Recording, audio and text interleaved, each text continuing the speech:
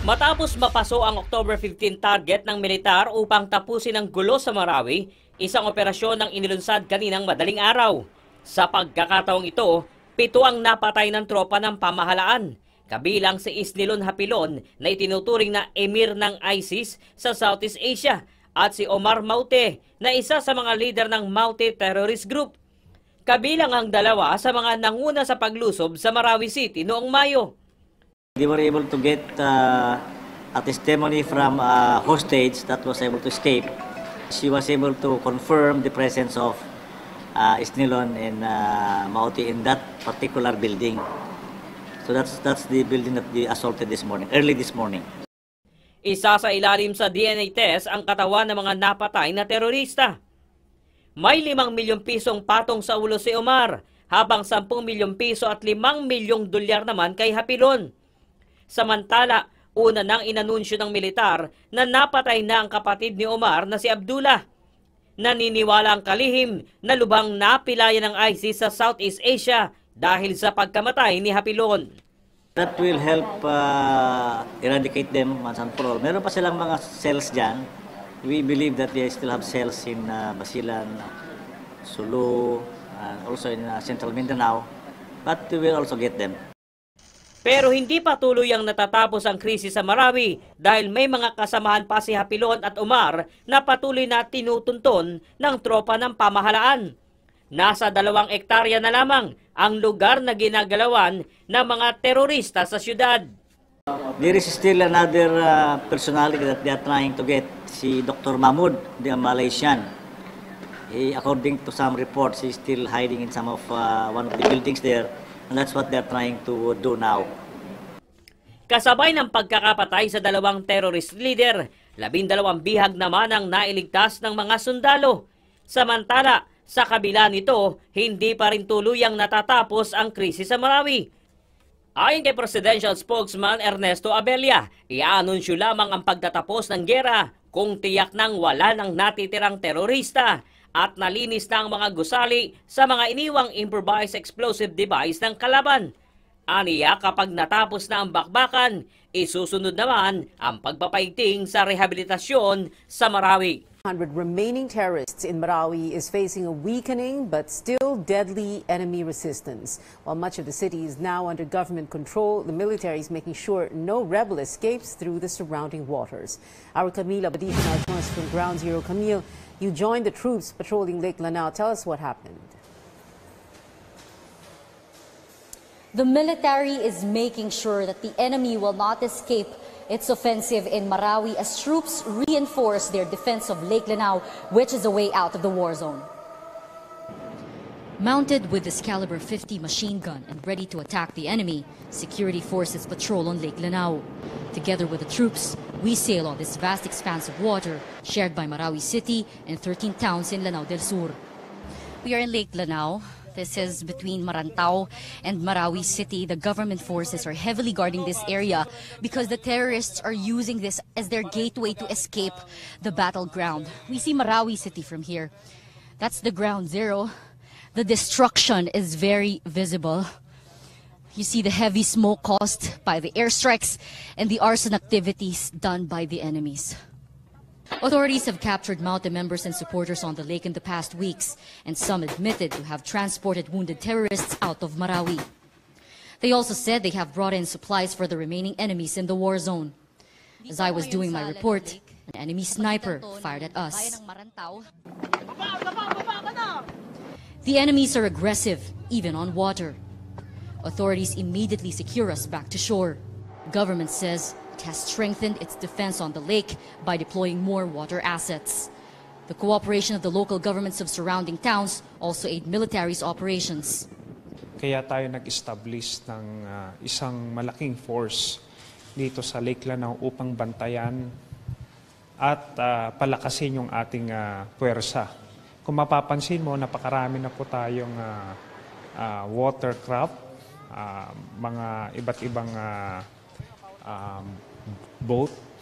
Ito yung mga galing po sa ating Philippine Navy, Philippine National Police at Philippine Army. At ito ay nilakasan natin, pinatatag natin, in-strengthen natin yung partnership sa mga local government units. Dahil sila po ang laging nagsasabi sa atin kung kailan dadaan yung kalaban. Kaya po nung 3 days ago, meron tayong nahuli dito dahil ito ay sa isang magandang collaboration ng community na lalong-lalo na sa parte ng Marantaw at Masyo, kung saan sila po ang nagsabi na merong mga parating na mga tao na nakabangka papunta dun sa area po ng Marawi City. Meanwhile, the military's relentless offensive on the ground, coupled with airstrikes, forced Maute groups scramble to hold their position. The troops have so far killed over 300 Maute terrorists. Pia. Camille, what is the security in the areas cleared by government troops like? The government continues to expand the areas under its control, but of course safety remains a concern because stray bullets still reach supposedly safe zones. Just this morning, 250 caliber bullets hit a building here inside the Capitol compound. Sa impormasyong nakuha ng News 5, 300 bandido ang nagbantang pumasok pa sa lugar. Pero nahirapan dahil sa matinding pagbabantay ng mga sundalo at polis. Hindi naman daw bababa sa 200 kalaban ang nananatili sa mga barangay na sinasabing stronghold ng mga terorista. Marami sa isang bahay naka-stack ng bala. Tapos yung kasama na sa kabila, nagsisigawan lang sila, kader lang pagitan. Susunugin namin kayo dyan. Binabusan sila rin ng gasolina, may kabilang building lang. At sa pagkakataong ito, balikan natin ang ulat tungkol sa umabot sa mahigit 100 ang bilang ng mga nasawing miyembro ng Maute Group sa gitna ng nagpapatuloy na bakbakan sa Marawi City. Mula sa Iligan City, ito ang balita ni Weng Fernandez live. Weng, go ahead. Yes, Angela, maayong hapon.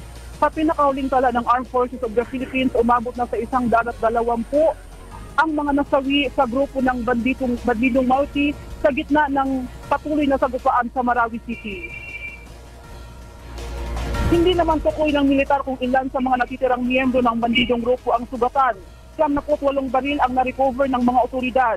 Subalit ayon sa EFC, nakipagsanib pwersa na sa Maute Group ang Abu Sayyaf at iba pang lowest elements sa pakikipagbakbakan sa tropa ng militar. Mahigit sa 30 na ang nasawi at mahigit sa 7 na ang sugatan sa hanin ng pulis at militar. Kabilang nandito ang mga sundalo na nabiktima ng airstrike kahapon. Ayon naman sa AFC, hawak rin sa ngayon ng Maute ang sentro ng syudad, particular ang barangay Banggulo. Pahirapan naman ang operasyon laban sa kanila dahil bukod sa nakapwesto ang mga ito sa matataas na lugar, matataas na gusali, may hawak pa itong mga bihag. Those enemies are using high-rise buildings.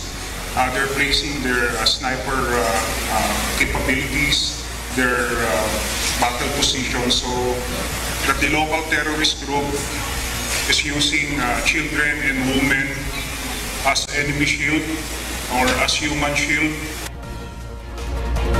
Kinopirma naman ang tagapagsalita ng Provincial Management Crisis Action Committee na si Zia Alonso Adyong na isang foreign national ang kasamang nasawi sa bakbakan kahapon. Naniniwala din ang opisyal na nasa Marawi City ang sugatang si Isnilon Hapinon, ang itinuturing leader ng ISIS sa Pilipinas. Patuloy din ang panawagan nito sa mga nagsilikas na residente ng Marawi City na wag munang bumalik sa syudad. As of now, we still have an ongoing military operation and we encourage our civilians who are in the evacuation centers, who are living with their families in cities in Iligan or in Cagayan de Oro, to remain there and not to come back, not to return yet because, again, the situation is still volatile. Samantala sa tala ng otoridad, aabot naman sa 1,000 sibilyan na ang kanilang nailigtas mula sa pagkaitis sa bakbakan sa Marawi City. Angela? Maraming salamat sa iyo, Weng Fernandez, live na nagulat mula sa Iligan City. Dumalaw si Pangulong Duterte sa burol ng isa sa mga sundalong namatay sa airstrike ng gobyerno sa lungsod ng Marawi mula sa Zamboanga, Sibugay. Nakatutok line si Mansobran. Mark.